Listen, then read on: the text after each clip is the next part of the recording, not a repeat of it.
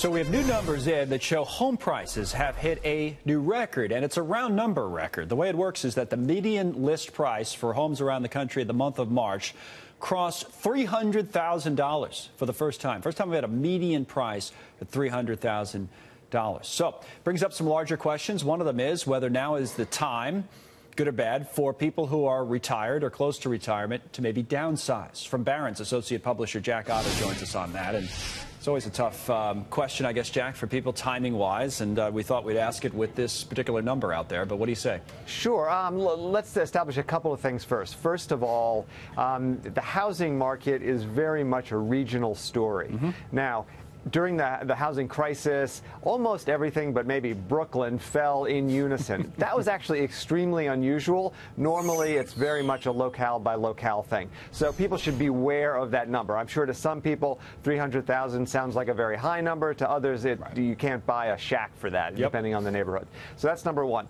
Number two, and this is maybe the most important point for individuals, do not try to time the housing market. We always say don't try to time the stock market, but what's the worst thing that can happen is, you hold on to that stock and you hold on a little too long and it goes down. Even more important, right, for someone like a retirement age or retirement time, which is, that's a time in your life is changing a lot. It's some personal considerations rather than timing in those instances. And that is exactly what should drive your decision, is those personal considerations. You're right.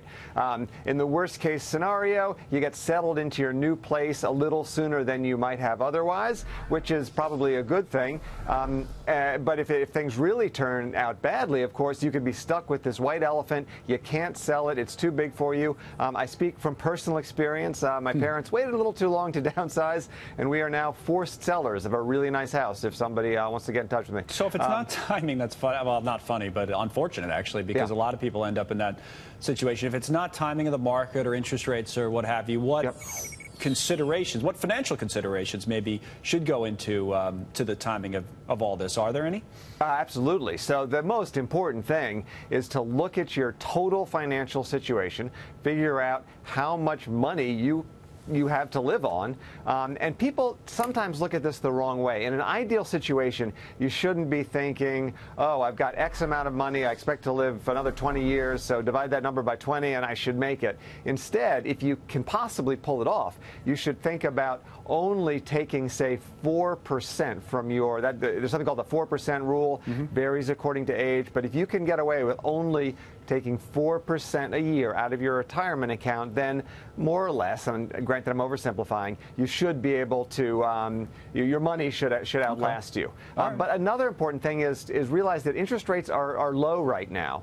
Mortgage rates have come down to just over 4%, so that also makes this an opportune time. It means you can sell your house for a little more because it looks attractive to buyers, and if you're buying a new place with a mortgage, you might get a better rate. Ideally, you'll sell the place and then use that cash so you don't have a mortgage as a retiree, but not everyone can do that. I like it. So that's two specific things. You have the 4% rule, and then maybe you hope to get that 4% mortgage rate, too, while you're at it. And, exactly. Jack, good to see you. Thank you very much. Anytime. Jack Otter from Barron's.